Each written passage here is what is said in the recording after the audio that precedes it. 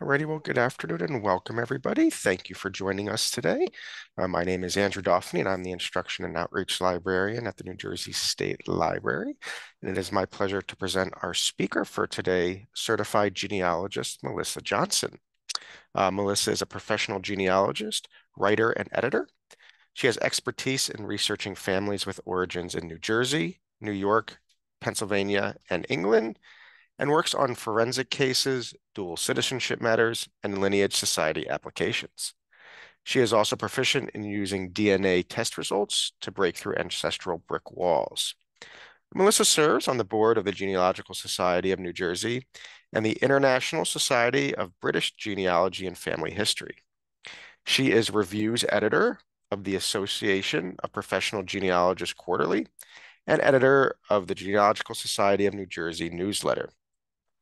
Her work has been published in the National Genealogical Society Quarterly, New York Genealogical Biographical Record, the National Geological Society Magazine, Association of Professional Genealogists Quarterly, and numerous other publications. So welcome, Melissa. Thank you so much for joining us today and going to be speaking about some of the more deeper dives into genetic genealogy, something that's extremely popular now and has really helped a lot of people find new roots and new branches to their lineages. So before we jump into Melissa's presentation, I just have a few housekeeping items to go over. First and foremost, we will be taking your questions at the end of Melissa's presentation, but please feel free to submit them at any time using the Q&A or the chat features in the Zoom dashboard. We do ask that if you have personal questions related to a personal DNA test or your personal ancestry or lineage, that you contact Melissa directly after the program, as those might require some more information and can be quite lengthy. Melissa has provided me with a copy of the handout, which I will upload to the chat momentarily. You should be able to download directly from the chat. If you do have any problems downloading it, don't worry. A copy of the handout will also be sent in the follow-up email, which will also include a link to this recording. If you do have time, we ask that you please complete the survey at the end of the webinar. We always appreciate any feedback that you have. And if you're looking for more information on genetic genealogy, the Library of Congress has a wonderful website at the web address on the screen that'll kind of get you into the basics, as well as some of the more advanced things related to genetic genealogy. And the last thing that I have for you, just a brief overview of the Zoom dashboard. This is what your dashboard should look like if you're using a PC or a Mac. If you're using a mobile device, the dashboard may look a little bit different, but all of the features will still be there. In the bottom left-hand corner, you will see your audio settings. This is where you can check to see if you're using an external listening device like headset or earbuds, just to make sure that it's all connected properly. At any point during the presentation, if you have any issues, there is a raise hand button here in the middle. You can click on that. That'll alert me, and I will send you a message in Zoom and hopefully be able to resolve any problems that you are having. And lastly, as I mentioned, if you do have any questions, please feel free to use the chat button or the Q&A buttons, and we'll be happy to address them at the end of Melissa's program.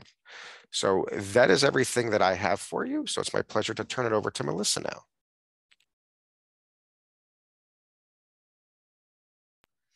Great. Thank you so much, Andrew. So today we are going to talk a little bit more in depth about genetic genealogy and how it can be used to help solve genealogical problems. And one of the key elements to using DNA to solve genealogical problems is viewing DNA as just another genealogical source. So we want to think about DNA test results as something similar to looking at a will or a deed or a birth or marriage record.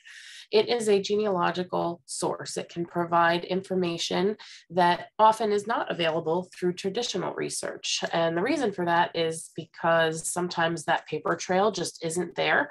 And sometimes the paper trail lies, whereas DNA does not lie. So how can DNA help us with our research? Number one, we can confirm what we think we already know. We can confirm those ancestral pedigrees that we have been working on for 20, 30, 40 years sometimes.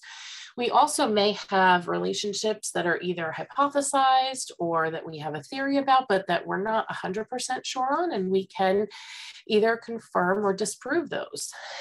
In some cases, we may not have a theory about who that next generation is, who the parents of, say, our third great grandfather are. But DNA can sometimes provide us evidence to break through that problem or that brick wall. DNA, of course, can also help identify unknown parentage, and that can be distant, like we just talked about, not knowing the next generation of your family. But it can also be more recent, say, not knowing an unknown biological parentage. If, say, for example, your grandmother was adopted, or your grandfather didn't know who his father was. And that can be more recent, like with yourself, with a parent, with a grandparent, or it can be farther back. And then DNA is also great just to connect with living cousins. These are people that may have known your grandparents or great grandparents and, seen them in a different light than you. So people that may have pictures or family Bibles. So we're going to talk today mostly about autosomal DNA, but we will touch on Y chromosome DNA and mitochondrial DNA very briefly and talk about how it's used, but not necessarily dive into how it's used. So when we talk about Y DNA testing, we are discussing testing on the Y chromosome. So that Y chromosome is something that's passed down from father to son. So Y chromosomes are only held by men. And they are passed down in a way that changes very little from generation to generation. So what that means is when you are looking at a Y-DNA match list, you're looking at people that could be a first cousin or a second cousin or an uncle, or you're looking at people who could be related so distantly that you would never be able to trace it through a paper trail. So those matches can be very close or very distantly related, and it's sometimes hard to figure out what those relationships are. Now, I say that Y-DNA is passed from generation to generation and it changes very little, but when there is a change, that can help distinguish a family group. So say, for example, three brothers. Those three brothers technically have all the same Y-DNA that they got from their father. But if one of them has a mutation, that mutation will continue down that one brother's line. So if you can somewhat figure out where that mutation took place, that's a way that you can sort of, in some ways, tell, well, is my third great grandfather one brother or the other brother or the other brother? So those different changes in markers, those small changes can help to identify family groups. When you look at a match list for Y-DNA matches, this is somewhat of what you will see. This is a match list on family tree DNA, and you'll see genetic distance. So what that essentially means is how many markers are different from what your test shows, basically. So in this, I have no genetic distance. These are my brother's test results, of course, not mine, but there's nothing that shows a genetic distance of 0 or 1. So a genetic distance of 2 is not too far away. You could know who that person is. That means there's two parts of their DNA that are different from yours, and that could just be 2 mutations. And when you get into detail about Y-DNA a little bit more, some markers mutate more slowly and some markers mutate more quickly.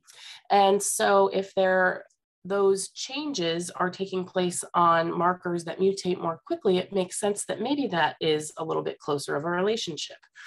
So there are some of these people at a genetic distance of 3 that I can document a shared common ancestor with. There are some people here that I can't document a shared common ancestor with. It does not appear that we are closely related in any way.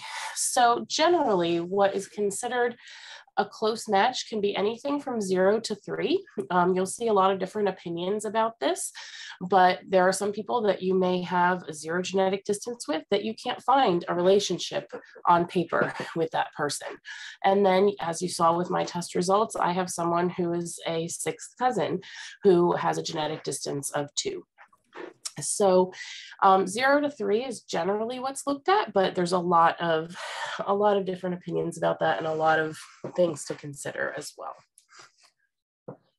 So for using Y-DNA is best to help to provide clues about a male ancestor's identity. So something that you can say, oh, well, this person is definitely not my ancestor because the Y-DNA just doesn't match. Or this person is a candidate to be my ancestor, but the Y-DNA won't tell you exactly which person is your ancestor, because it could be one of several brothers, it could be one of their cousins, it could be their father, it could be one of their sons.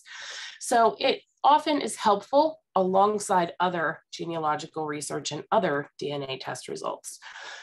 What Y-DNA is not great for is for fishing for matches. So the Y-DNA pools are generally very small, a lot smaller than those for autosomal DNA.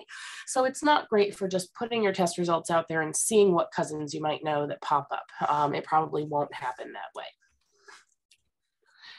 Mitochondrial DNA is similar to Y-DNA in many ways. Of course, the big difference is that mitochondrial DNA tests the mitochondria. So that is passed down from a mother to her children. Some way to think about it is through what's called the umbilical line. So it's passed down from a mother to all of her children, not just her female children. So males have mitochondrial DNA from their mothers, but it ends with them. They don't pass it on to their children. Those males, their children, get their mitochondrial DNA from their mothers. So mitochondrial DNA also changes very little from generation to generation. So just like with Y-DNA, matches can be very closely related or very distantly related, and it's difficult to tell. So you'll see that genetic distance again, and it could be a 0, a 1, a 2, a 3, like you see here.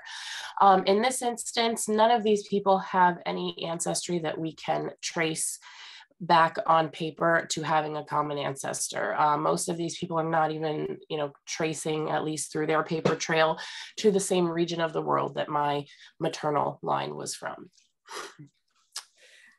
Mitochondrial DNA, just like Y-DNA, it can provide clues to which female was that female line ancestor. But again, it's not going to distinguish among women in the same family. So between two sisters, or between a mother and daughter, or between a niece and an aunt, because they will all have the same mitochondrial DNA. Of course, if you do not have the same mitochondrial DNA as, say, another person in history, as you trace down through their ancestry and tested a living person, then sometimes you can rule someone out. But ruling someone in is not always that easy. And just like Y-DNA, mitochondrial DNA is also not great for that fishing, for throwing your DNA out there and seeing what you get. So we're going to talk a lot today about autosomal DNA. Autosomal DNA is something that we all get from our parents, both of our parents, and they got it from both of their parents, who got it from both of their parents. So what that means is that we have autosomal DNA from a lot of our ancestors. So not just the maternal line, not just the male line. We have it from our mother's father's mother and our father's father's mother's father, and all of those different kinds of ancestors. Autosomal DNA, we have 2 copies of each of our 23 chromosomes, and we get 1 copy from each parent. And one of those pairs is what determines gender. So going back to your 9th grade biology, you either have an XX or an XY for that last pair of chromosomes. So when these DNA testing companies are matching you to other people and telling you that they're a DNA match and that you share this much DNA with them and they might be a second cousin, they are able to do that because they look at patterns in your DNA and patterns in everyone else's DNA and tell you where they match up. So you might have inherited a pattern from your maternal grandmother's father's side of the family, and a third cousin on that line may have also inherited that same pattern, and that can be attributed to that ancestor, and he got it from somewhere before that, but you both have that same pattern in your DNA, and that's what the testing company looks for. And it can tell you, yes, you're related because you have that same pattern, and you probably have several of those same patterns throughout your DNA. So the main DNA testing companies that we look to today, and there are a lot, but these are the main ones: Ancestry, 23andMe, Family Tree DNA, MyHeritage, and Living DNA. And they all have a lot of similar features. Some of them have some different features as well. So again, thinking about how to use DNA, think about the research problems that you have in your own family, and think about how DNA might be able to help you focus on some of those.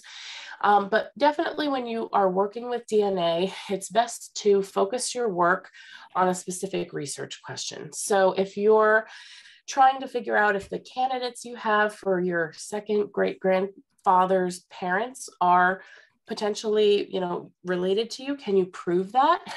That's a problem, and that's a specific research question you can develop and work on, and use DNA to help you guide you through it. So we often see cases with DNA that are very complex, and we're going to look at one later, but not every problem needs a huge DNA component. Some problems can be solved by looking at just a few matches, and it really depends on the quality of those matches, what the amounts of shared centimorgans are. So the amount of evidence that you need really depends on a lot of factors. If you're working with a problem like trying to identify your third great grandfather's parents, that is going to involve a lot of smaller matches. So you need a lot more data there because the DNA shared among people who are third and fourth cousins is going to be small. But if you're trying to resolve a problem that is, who is my father or who is my biological grandfather, the amount of evidence you need might not be as much, because if you have a couple of solid, really good matches, you can probably solve that problem with just a few DNA matches and other evidence. So when we think about DNA, think about it as evidence, but it also can be used as a clue that leads to information that can identify that next generation. So in many cases, we don't have a hypothesis or a candidate for that next generation, but DNA might lead us to this certain family that I have all these matches that descend from this couple, and they were right in that area. I wonder if that could be somehow my third great grandfather's parents. And there's a lot more that goes into it, but DNA can also be used as a clue. And we'll take a look at that momentarily in one of the case studies that I show you. So I like to think of a couple of key methodologies when I think of problem solving and using DNA to help solve problems. And we're going to go through a number of these. The first that we're going to go through, though, is looking at shared matches or in common with matches. So this is a feature that you'll find on any testing site. Ancestry DNA calls it shared matches, for example. 23andMe calls it relatives in common. It's very similar on any site, but basically what you're doing is you're generating a list of DNA matches that you share with another DNA match. So for example, if I go into my test results and I find in my DNA match list my first cousin, Erin, her mom and my mom are sisters. If I go and look at our match list, we'll have a couple people in common who are very close to us. For example, my mom and her mom and our grandmother are in our match list. But if I go down a little bit farther, I can find other people in our match list. So second cousins, third cousins. So when I'm looking at my shared matches with a first cousin, that's not all that helpful, because all it does is really rule out my father's side.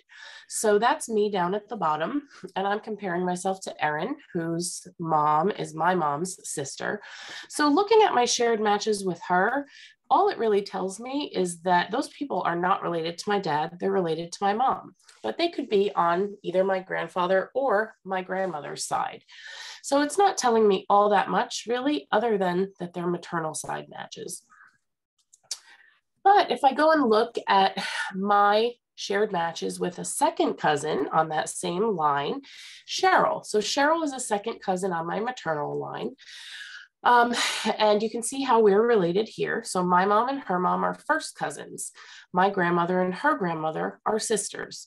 So what this tells me, of course, is that this is not my dad's line. We know that. But it also tells me that it's not my grandfather, Andrew's line.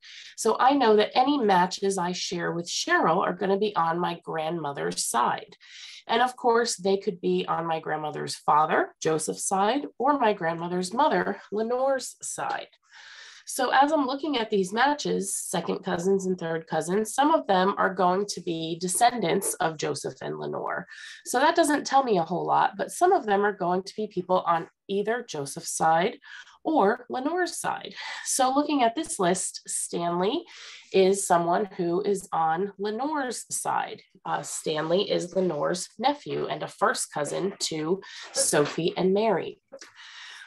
Jacob is a descendant of Joseph and Lenore. And then Donald is somebody who is also on Lenore's side. He would be, I think, a great nephew of Lenore. So what that does is tell me all of these matches that I share with Cheryl, they're not on my dad's side. They're not on my grandfather Andrew's side. They're related to my grandma. And specifically, they could be related to either her mother or her father. So going a little bit deeper and switching to the other side of my family, I can look at a second cousin once removed. So her name is Nancy, and this is how we are related. So Nancy and my dad are second cousins. Nancy's dad, Ted, and my grandfather, Walter, are first cousins. Nancy's grandmother, Mabel, and my great-grandfather, Horace, were brother and sister. So if I look at shared matches with Nancy, all of those people, I certainly know they're not on my mom's side. I certainly know they're not on my grandmother's side, Walter's wife. And I know that they are related to me through Horace because that's how I relate to Nancy. So they could be people who are on Horace's mother or father's side. So these people listed here comprise both. Actually, they comprise descendants of Horace and Frances, and then they also comprise people who are in Horace's family and who are in Frances's family. So looking at Nancy, I can narrow down that pool another generation.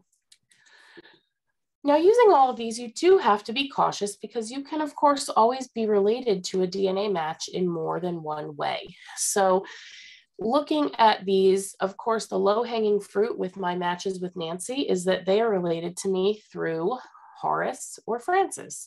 But it is possible that one of those matches appears on my list and appears on Nancy's list for some other reason. So you have to keep that in mind as well. So you want to make sure when you're allocating people to your different sides of your family based on looking at shared matches, that you're doing that with care.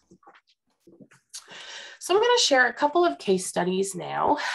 One of these is looking at shared matches for a little bit different of a way. So the problem I was trying to solve here is that Margaret Fennessy, my ancestor, she was born about 1830 in Ireland, and she came to the US and she died in 1903 in New Jersey. I don't have any records that identify her parents. I do have records related to her two daughters who also came to New Jersey. They were Hannah and Maggie. However, those records have some inconsistencies in them. These are records for Hannah and Maggie's marriages and deaths. And luckily, I have quite a few of them because they were both married in the Catholic Church. So they have church records and civil records. And then they both died in New Jersey and New York. So I have death records that name their parents. And among those records, I have three different possible maiden surnames for Margaret: Condon, Carroll, and Keating. So my question here that I'm trying to answer is who are the parents of Margaret Fennessy? And not 100% knowing what her maiden name is, so not having a clue at potentially what her father's name was. So a couple of problems here. Margaret's parents probably did not come to the US. She came over in sort of her middle age with her adult daughters. So it's not likely that her parents came with her. Number two, we don't have a location in Ireland for her family. Like many Irish research problems, prior to a lot of records coming online a few years ago, it's not always easy to locate a particular place in Ireland for a family. And another problem here is that Margaret had those two daughters that I told you about, but evidence suggests that she did have other children, but I can't figure out where they are, what happened to them. So my initial plan for using DNA to help solve this problem was to find autosomal testing candidates who are descendants of both Hannah and Maggie. So that means getting some descendants of Hannah and some descendants of Maggie. Why do I need both? Because in order to run an in common with or shared matches tool, I really need something to compare it against. So I need to run one of Hannah's descendants, so that would be my dad or me, for example, against a descendant of Maggie to get a list of people that would be related to either Margaret or her husband, Dennis, who was Hannah and Maggie's father. So I did get that. I did get the autosomal DNA testing candidates, several from each line, Hannah's line and Maggie's line.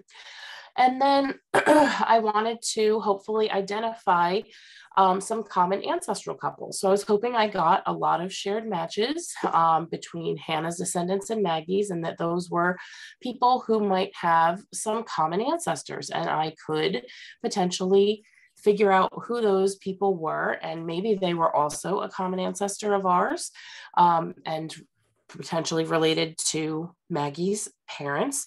But I was not unfortunately able to do that. There were no shared matches between Hannah's descendants and Maggie's descendants that had common ancestral couples among them. So there were a lot of matches.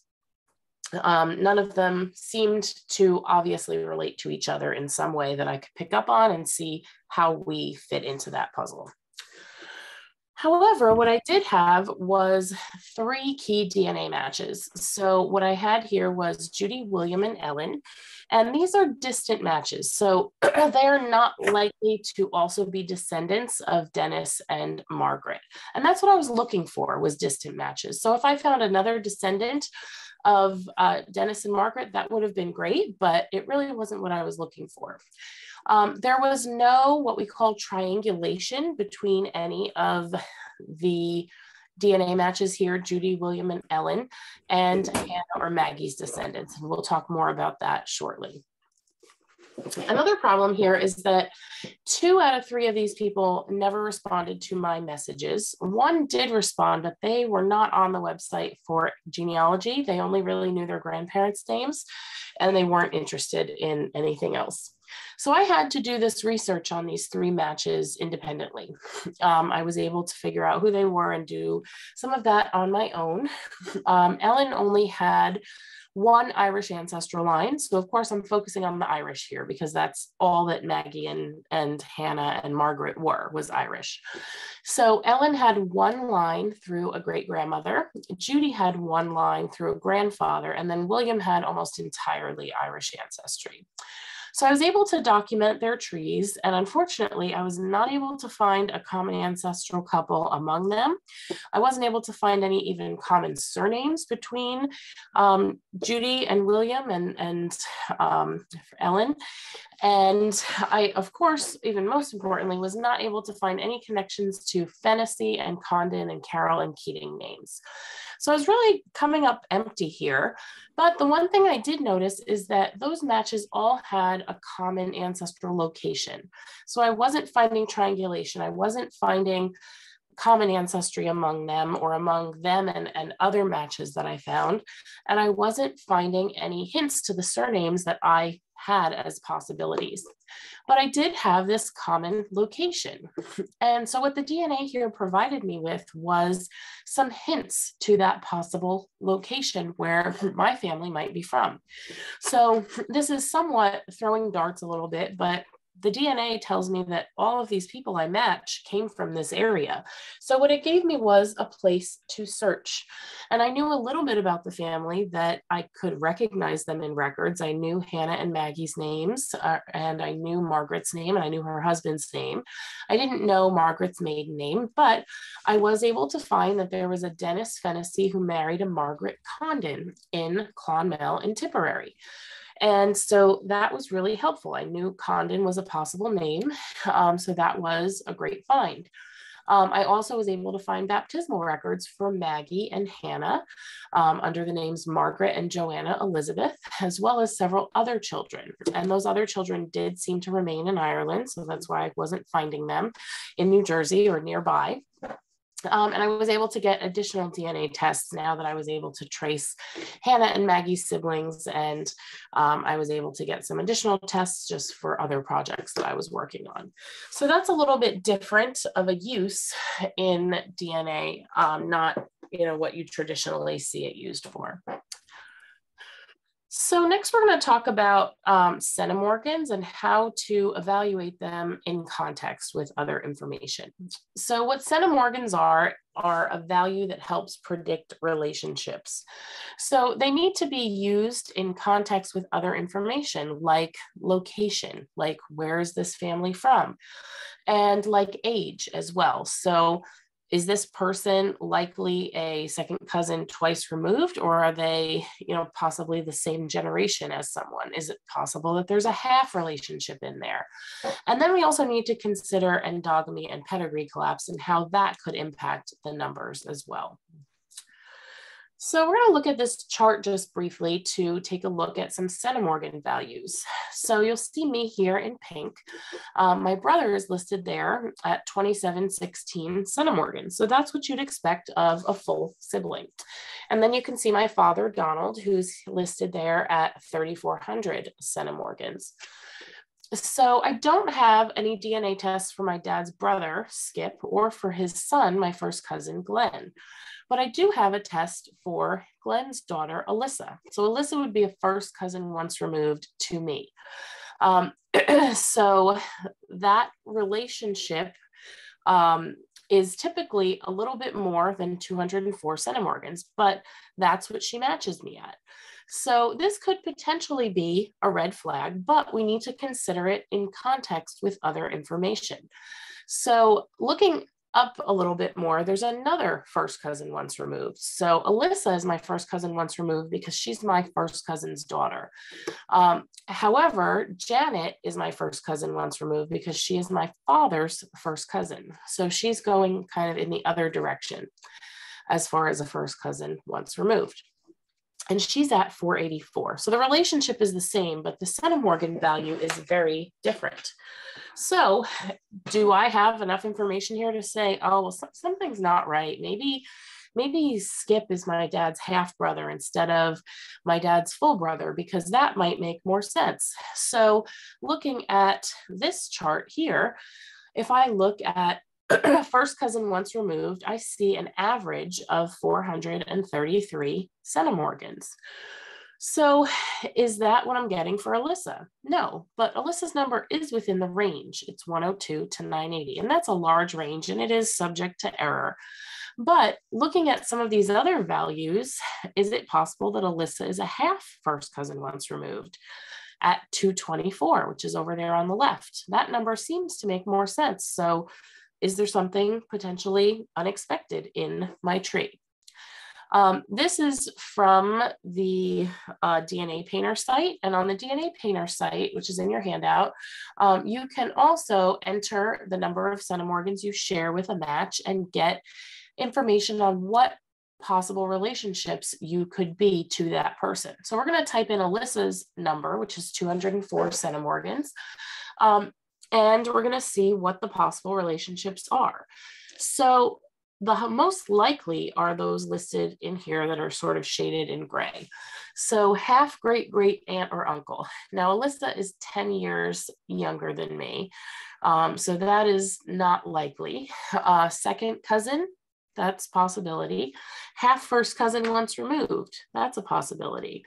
First cousin twice removed, probably not as likely. Half great great niece or nephew. Again, she's 10 years younger than me, so that's not probably it. And then you have also other relationships that are highly likely at 46 and 44%. Half second cousin once removed. Half second cousin twice removed. First cousin 3 times removed. And then you have other relationships that are much less likely, 6% and 3%, but they are still possibilities. And you'll see that first cousin once removed relationship is in that small 3% category. 204 centimorgans is least likely to be a first cousin once removed. But like I said earlier, we need to look at this in context. So if I look at my shared matches with Alyssa, and I see, for example, so my theory here might be that Skip, my dad's brother, is his half brother, and that would make Alyssa my half first cousin once removed, which would work better with the numbers that we're getting. So what that would mean is that Donald, my dad, and Skip only share one parent. So that would be either Walter or his wife. So I would have to look at my shared matches with Alyssa. So I share a lot of matches with Alyssa. I share matches with her on my dad's mother's side and on my dad's father's side. So that doesn't really work with that theory when I'm considering it in context. So you see that match there, Janet, that I told you about. Alyssa matches her as well. And Alyssa also matches Nancy Hicks Wilson and June Johnson and Lou Carnbach, who are all matches on my grandfather Walter's side. Alyssa also has a ton of matches to cousins on my grandmother Walter's wife's side. And she matches all those people as she should. And Alyssa also matches my dad as she should. And she matches other relatives on those average numbers. It's just me that she doesn't match as high as she probably should, like a 400 number. So there's nothing wrong with my family tree. Skip is my dad's full brother. Alyssa is Glenn's daughter and Skip's granddaughter. The numbers are just not as high between her and me specifically as they are in most instances. So we have to keep that in mind and make sure we're not jumping to conclusions or drawing inaccurate conclusions based on the numbers without considering the context around it. Another strategy that we'll talk about is targeted testing. So while these DNA databases are growing and growing every day, sometimes they just don't include the people that we need test results for.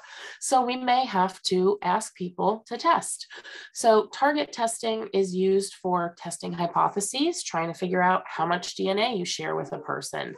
It's also used for ruling out relationships, figuring out, say, for example, if you share no DNA with a person.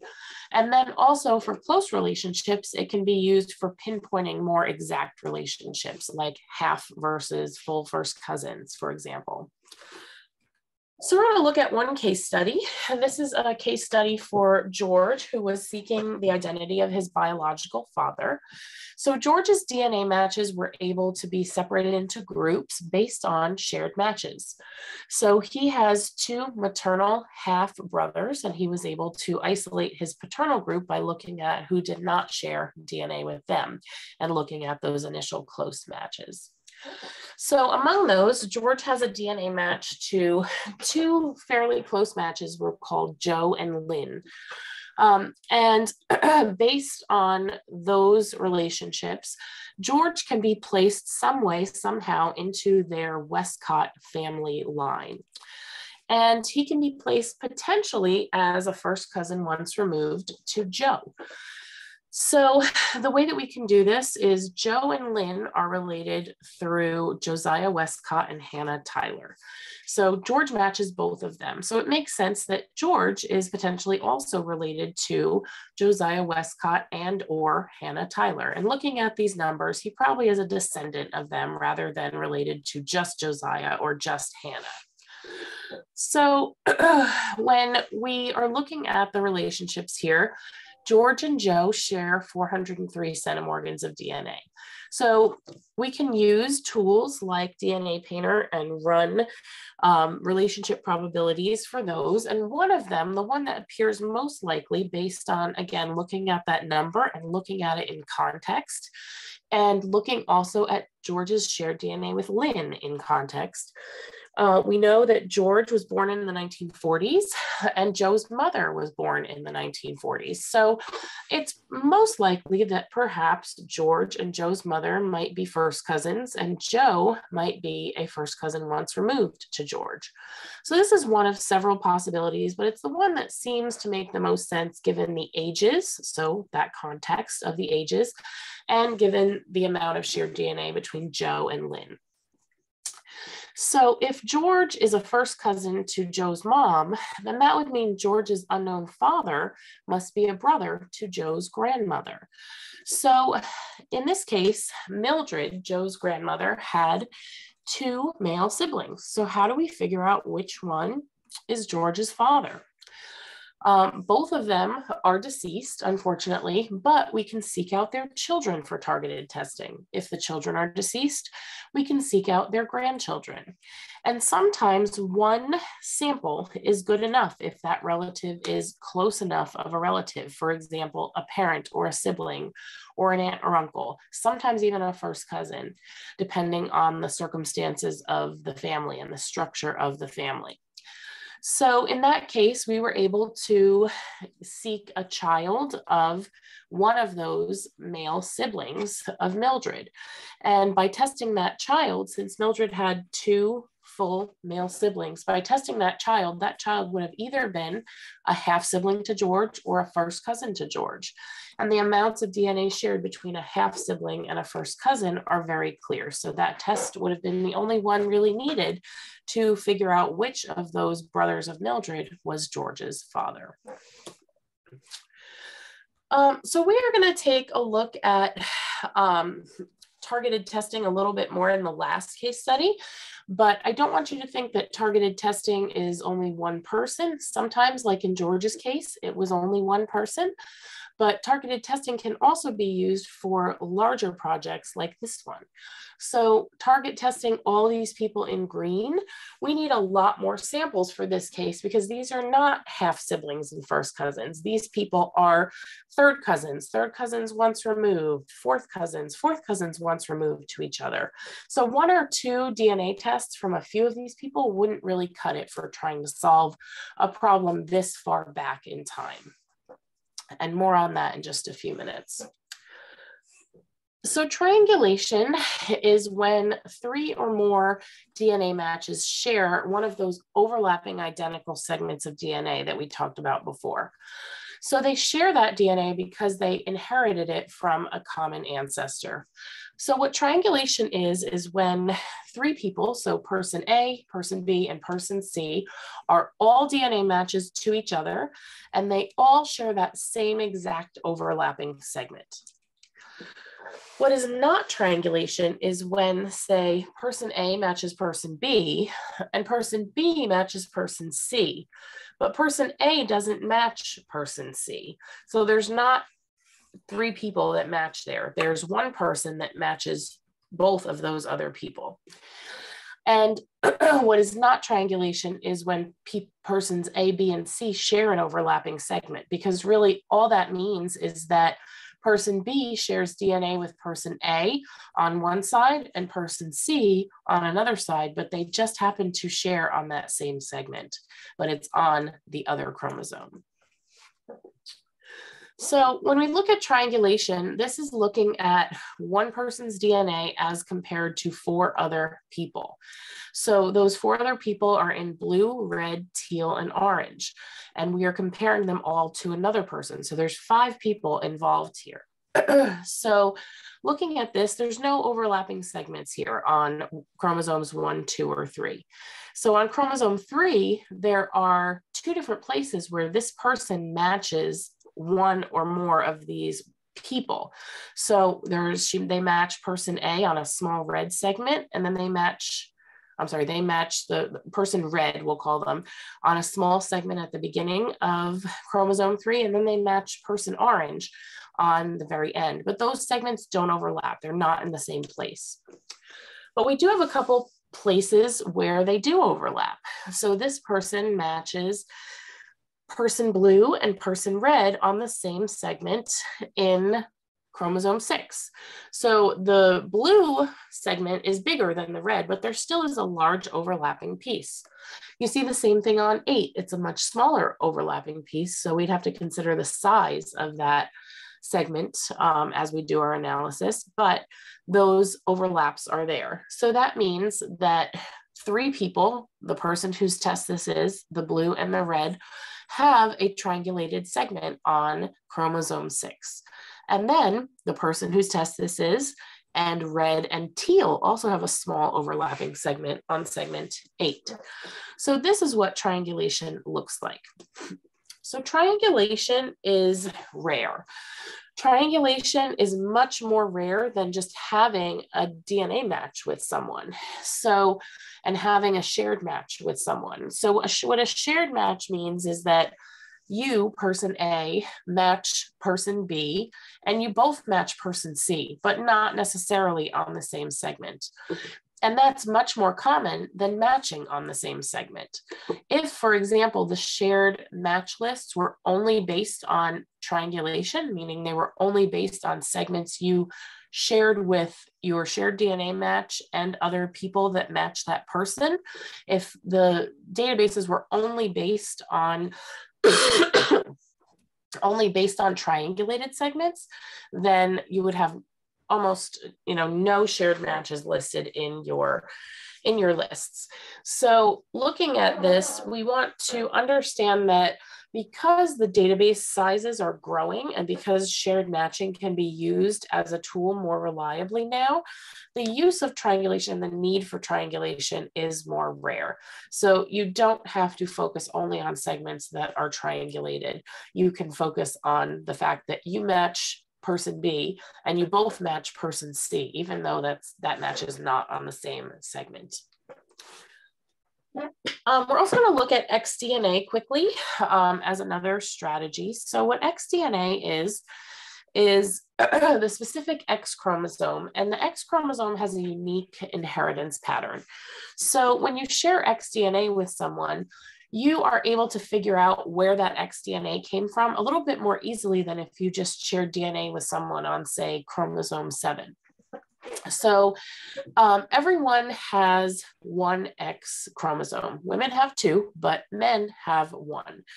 But everybody has xDNA. So what xDNA does is when you match someone on your X chromosome, you're able to tell which lines of your family tree you could potentially match that person on, because xDNA is only passed down from certain ancestors.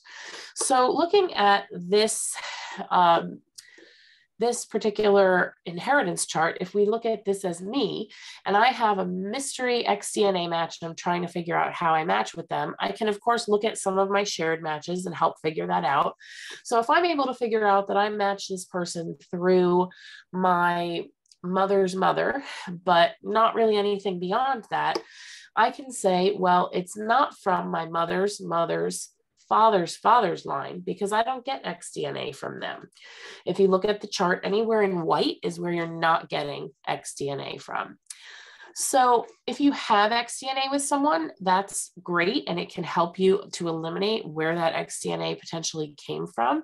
But if you don't have xDNA shared with someone, it doesn't necessarily mean anything except for very close relationships.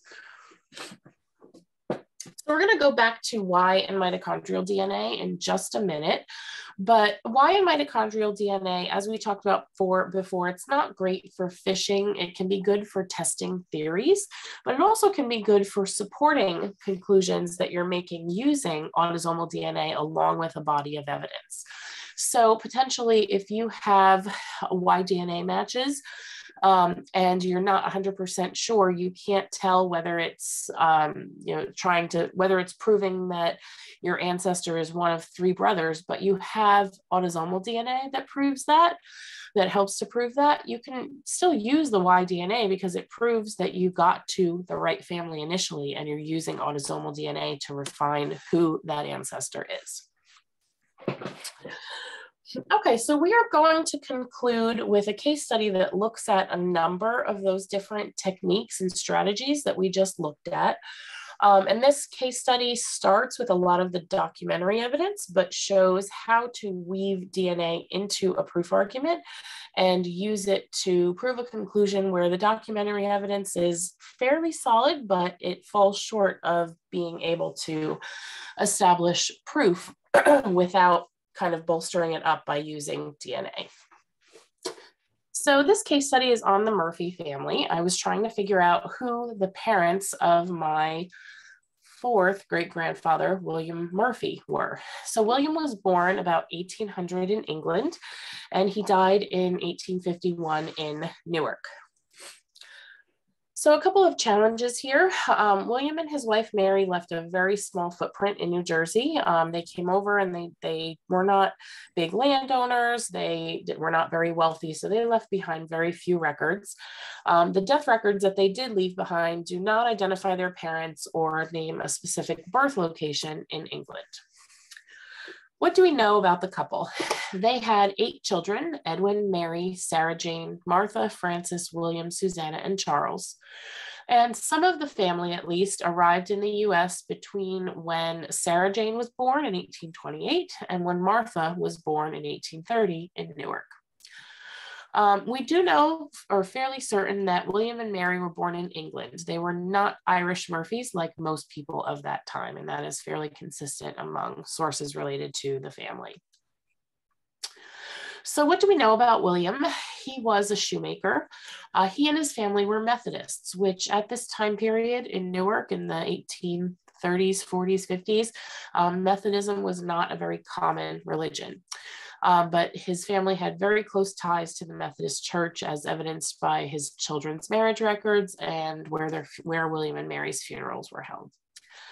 We also have a maiden name for Mary. It's either Owen or Owens, and that's based on New Jersey records for her children, their deaths and marriages. So looking at kind of the friends, neighbors, associates of William, not able to find anything, on his records or his immediate family's records connecting to any family or a place in England, we're going to start to cast a wider net. So looking at the city directory for 1835, William J. Murphy, a shoemaker, was listed at 6 New Street. And another shoemaker, Henry Wilson Murphy, was listed at the same address. So Henry has a unique middle name, and we are able to follow that unique middle name a bit more. So there's a Henry Wilson Murphy in Newark. He was born about 1802 in England, so he's around the same age as William.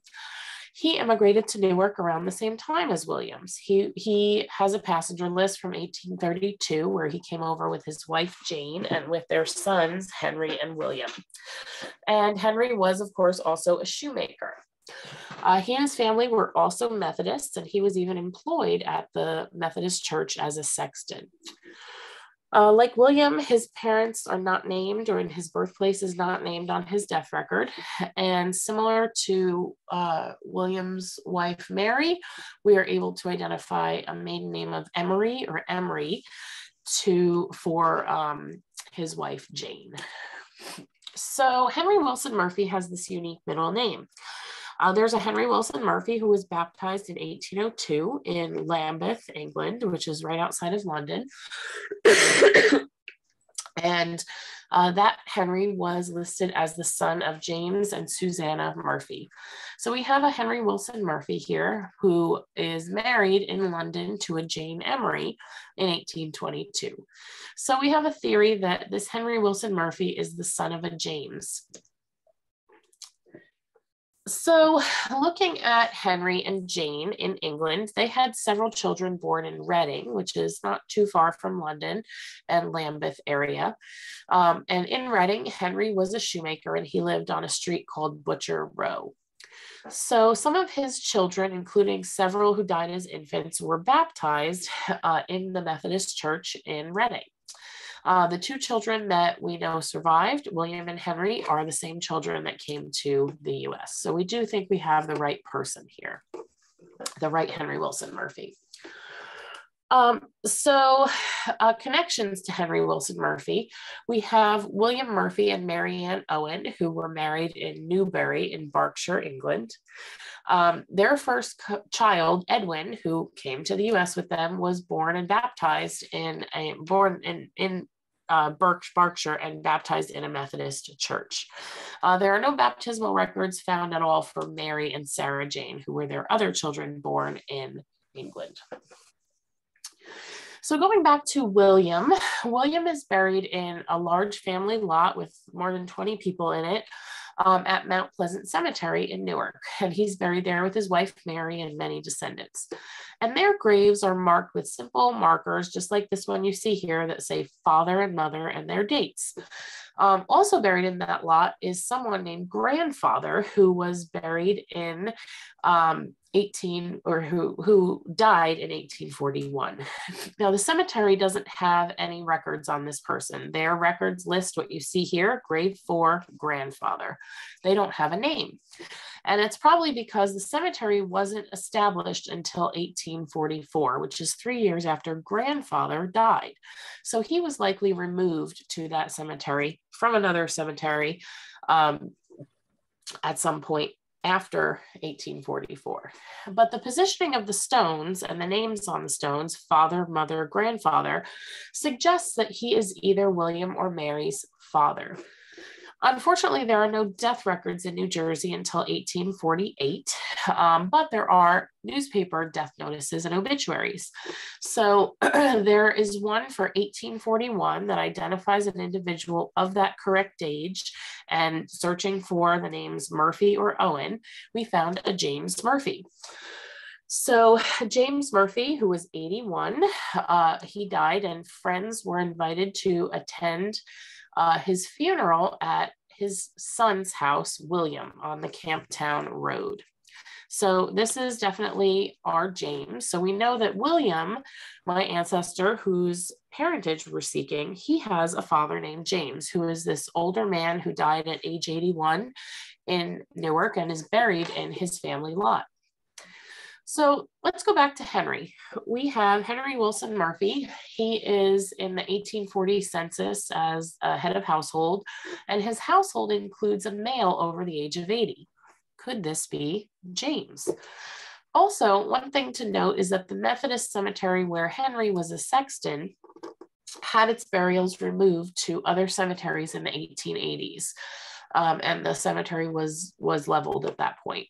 There aren't any records that exist, but this could potentially help to explain why this James was buried in William's lot and obviously removed there from elsewhere.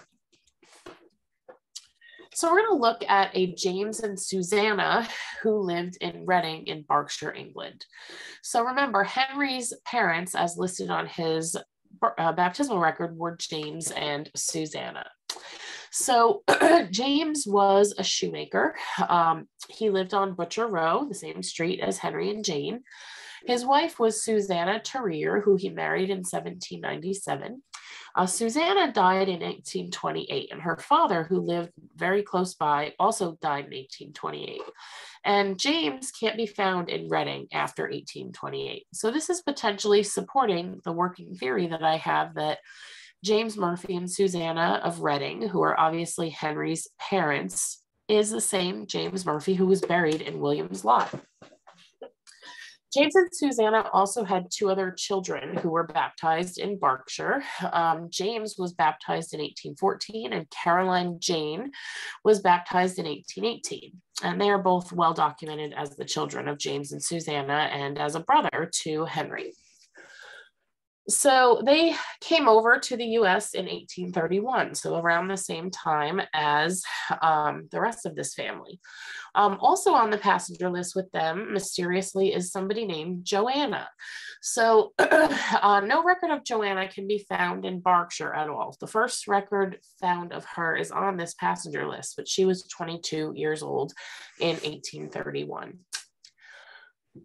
So looking at Caroline, who is this Caroline who's on the passenger list, and did she come to the US? Did she stay in the US? So we can find a Caroline Scattergood Bannister in Newark, and she lived in the same dwelling, but a different household as Henry in 1850. And she also has connections to William. William's daughter, Frances, lived down the street from Caroline's son in 1870. And then Caroline's daughter and granddaughter were witnesses to William Murphy's son-in-law's will in 1910. So over time, she has connections to both Henry and William. Also, marriage records for Caroline's children do identify her maiden name as Murphy. And then Caroline's death certificate suggests that she came over to the US in 1830, which is not exact to the arrival date, but it's fairly close. And then her age on the death certificate suggests that she was about the same age as the Caroline Jane Murphy, who was baptized in 1818 in Berkshire. And she did use the middle name, initial J. James Murphy, who was on that passenger list and who was a brother to Henry, he did return to England where he married, and he had two sons named after his brothers, William and Henry. Records that were left behind by him don't name his parents, but they do name his birth year as about 1812 to 1813, which lines up with the passenger list and the baptismal record. And he also consistently identifies his birth location as Reading, and there were no other James Murphys baptized in Reading during that time period. So we're going to get to the DNA aspect in a minute, but first let's look at Joanna. So we were not able to find a marriage or death record for a Joanna Murphy who came to New Jersey or New Jersey area. This family settled in Newark, so we wanted to focus on that area, but nothing was really found there. So we're at a point where we have this documentary evidence, but is it enough? So is James, who is the father of William, the older man who, died in that and is buried in that lot, is that James the same as James, the father of Henry, who can be well documented in England? Can we make that connection and make Henry and William brothers? So looking at the DNA evidence, we are going to look at autosomal DNA. William had 5 children and Henry had 4 children, and many of them have living descendants. The DNA evidence here is going to come from targeted testing. So we're going to find and seek out descendants from independent lines of descent from William and Henry. What does that mean? What it means is that we are going to look at descendants not just from Henry's daughter Mary and not just from William's daughter Sarah. We're going to find descendants from all different family lines. So you can see here, Henry, we have a pool of descendants in the first batch that we looked at from his daughter Mary, his daughter Lucy, Caroline, and Henry. And then for William, we have descendants from several of his children. So we don't want to get them all just from one child. I also in here tried to focus on descendants that at least had the potential to share X-DNA. There were no Y-DNA connections able to be made here because unfortunately William does not have any biological male line descendants living today. So the DNA evidence, we created it. We created a genetic network by looking at targeted testing and getting DNA matches. So we're not going to focus on triangulation here. We're going to focus on shared matches. And the other thing that we have to look at is making sure there are no connections on other family lines of these DNA test takers. So I want to make sure, for example, that my dad is not related to one of these DNA test takers through, say, my grandmother's German side. And maybe one of these other people has another German line that's not their Murphy line, and that my dad's not related to them that way. And then we need to look at the shared centimorgans. So these numbers are very low. They are going to be numbers that are what is expected for the relationships of these individuals who are third cousins once and twice removed, and then fourth cousins once and twice removed. These are the relationships among these individuals. And the shared centimorgans are what would be expected for those relationships.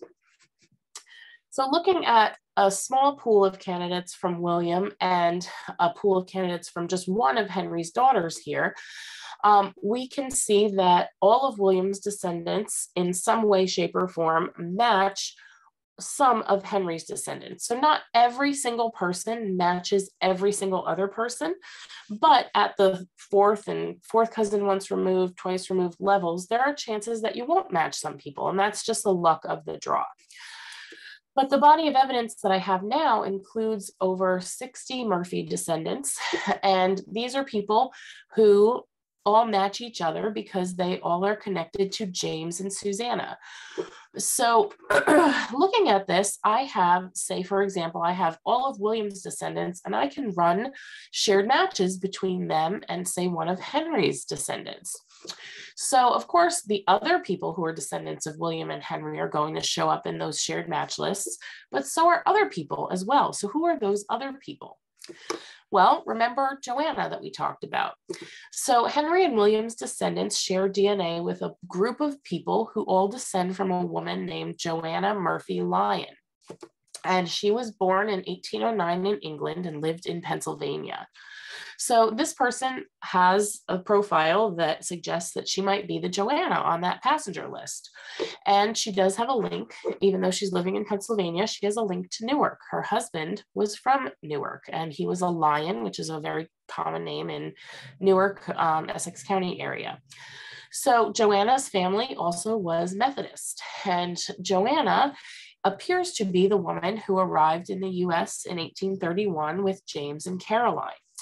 So it's clear to me that she is that woman. What I can't say right now, I think that I don't have enough evidence for, is to say that she is a sister of them. She could be a cousin. She could be another relative.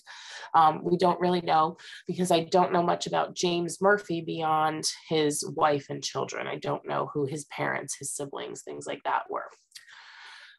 Another bonus here is that I did match without having to seek out DNA from several of James's descendants. So remember, he went back to England, and I was able to find some descendants of his that had already taken DNA tests. So some of this tree is starting to come together. My main goal here was to connect William to his parents, and I've been able to do that through a couple of siblings, through Henry and Caroline and James, and then I've identified a possible other sibling in Joanna, but I don't know for sure that I can say that quite yet. So looking at the evidence we have here, the documentary evidence shows all these similarities among William and Henry. They were both born in England. They were both Methodists, shoemakers, and they both came to Newark around the same time. We know William was the son of this older James Murphy, who died in 1841 and is buried in his family lot. We know Henry has identified his baptismal record identifies his father as a man named James, and we can find that James in England, but not after 1828 to 1830. We know Henry and William can both trace back to the Berkshire area in England, and with the DNA evidence, we can say that shared DNA supports a genetic connection and supports the documentary evidence, which suggests that the two men were brothers. So by looking at this, whole family and doing a lot of these different things with DNA, I can push my theory over into proof by adding DNA to this argument. There's a couple of resources in your handout. These are some books that I recommend for learning a little bit more about genetic genealogy and how to use it to advance your research. And I am happy to take any questions if there are any. All right, great. Thank you so much, Melissa. Again, if anybody does have questions, please feel free to use the chat or the Q&A buttons in order to submit them. And as I mentioned before, if you have really specific genealogy or DNA questions related to you and your test results and everything, it may be better suited for a one-on-one conversation with Melissa, because sometimes it can require a lot of background information and other things to answer them. So we'll jump into our first question. If a male parent is deceased and there are no sons in the family, does that mean that Y DNA information will never be available? No, so you just have to go back a little bit more to find it. So if that's your parent that's deceased, and for example, you don't have any brothers or nephews or anything like that, I would go back, jump to your father's father. Did he have any other sons aside from your father? For example, did your dad have a brother who maybe has a son or grandson still living? If not, think about your dad's dad. Did he have go back like another generation and just try to trace the males downward, and you may be looking at a second or third cousin at some point, or even a fourth cousin. but yeah, you could definitely find it. And the good thing about Y-DNA is that it changes very little from generation to generation. So you should match those people. There may be a mutation or two along the way, but you should be able to just trace back a little bit more. Can you please define endogamy and pedigree collapse? Sure. So they are essentially the same thing under different premises. But so it's when you have kind of the same ancestors in your tree in multiple spots. So endogamy is when that sort of happens a lot. So endogamy is seen in places where there were tiny communities where people married and intermarried over and over and over again. Whereas pedigree collapse is the same concept where you have, people in your tree maybe multiple times, but it's not happening over and over and over again necessarily. So what that means in the context of DNA is that, you may share more DNA with someone than would be expected because you have the same ancestor in your tree with them multiple times.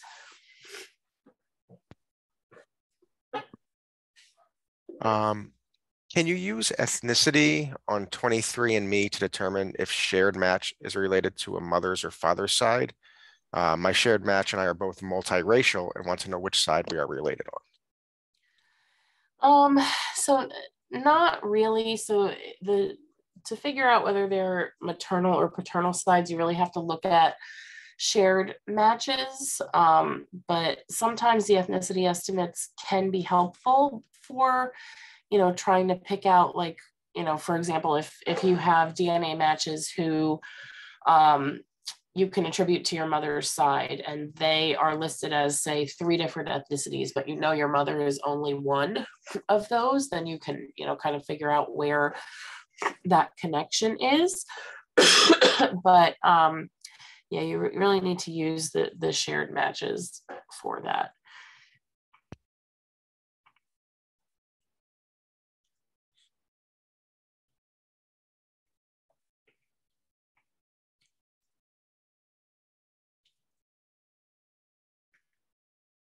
Are there other questions?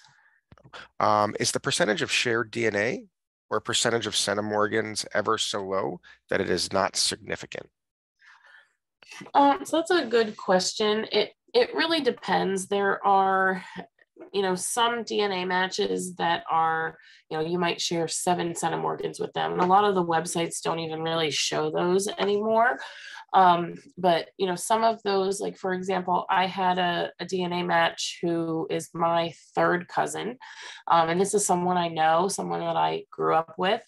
And he shared, I think, like 20 something centimorgans with me, but he shares like 6 centimorgan. He shared like 6 or something with my brother. And I don't even think we can see that on some sites anymore. So that's like someone that I know that I've spent summers with and things like that. So that person is related to me, but I would not necessarily be able to use that DNA match for much of anything in like a proof argument or anything. I probably would, look to others. So the small matches, in short, you have to be careful with them, but it really depends on the project, and it depends again on the context. You have a lot of shared matches with that person. A lot of the matches used in the Murphy case are smaller matches, but they are still meaningful.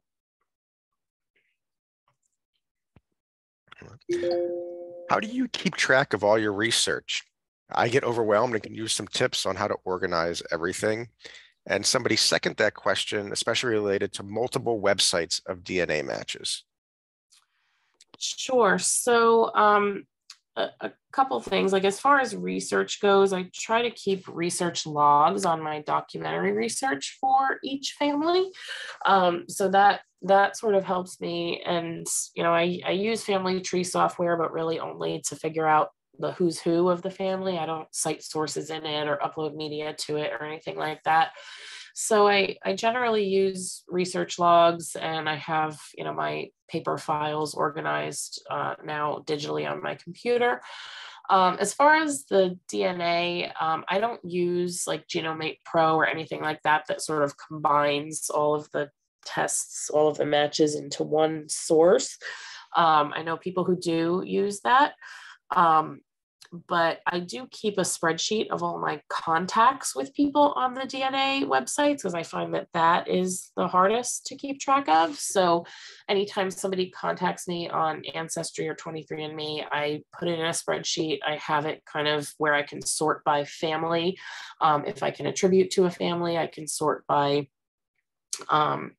test site. So like I include on there, the person's name, the date they contacted me, what family it was, what testing site like they contacted me through or where they are tested, and then just like any notes about the correspondence. And I've found that that's been really helpful over the years, because I'll often forget that, like, because I use Ancestry the most, and I'll sometimes forget that, like, oh, there's a key match over on 23andMe, and it's not something I see very often. So I don't know if that helps at all. If not, let me know. I can follow up. Is there any help for German matches, since it is believed that Germans today aren't allowed to take the DNA testing, though they're not sure if that's still true? Um, so I haven't really followed that law over time, but I do know that the consumer DNA tests were banned in Germany at some point in time. I don't know if that's still the case. But I do know that I have so my grandmother was half German. So I have quite a bit of German ancestry, and I do have very, very few matches. The matches that I do have are people who are like me that have German ancestry, but their families came over here. So I don't have any specific tips for that, other than to hold out hope that maybe something changes in the future. With endogamy and many, many matches, and almost all matches have the same ethnicity, are some of the sites more useful for details on ethnicity compared to ancestry? Um, I don't use the ethnicity estimates all that much, and I am not really like the 100% expert on endogamy. There is a chapter on endogamy in the advanced genetic genealogy book, but I don't know how the sites have kind of evolved over time as far as like ethnicity estimates for those populations that are more endogamous than others. So I would maybe consult one of those sources about that. I'm not 100% sure how to guide you with that answer. How safe is your DNA information in the testing company? Um, so I'm not a technology like security expert, but there are definitely ways to privatize yourself as far as, I don't know as far as the back end of the testing companies, but as far as what the public sees, you can put your test results under the name Jane Doe or John Doe if you'd like.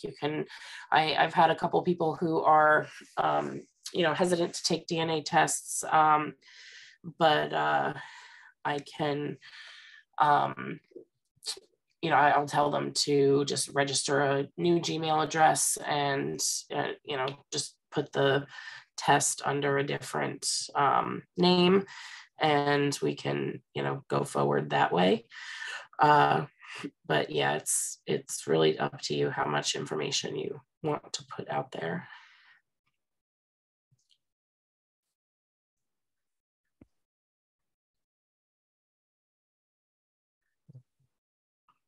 I don't see any more questions. So I think we can go ahead and end it there. Thank you so much, Melissa, for speaking today on a very complex topic that I'm sure will keep evolving. This program, again, is being recorded, so a follow-up email will be sent that will include a link to the recording as well as the handout as an attachment. So if you had any issues downloading the handout from the chat today, don't worry, you'll have another chance to access it via the follow-up email. So again, thank you, Melissa, and thank you everybody for attending today. Thank you. Thank you so much.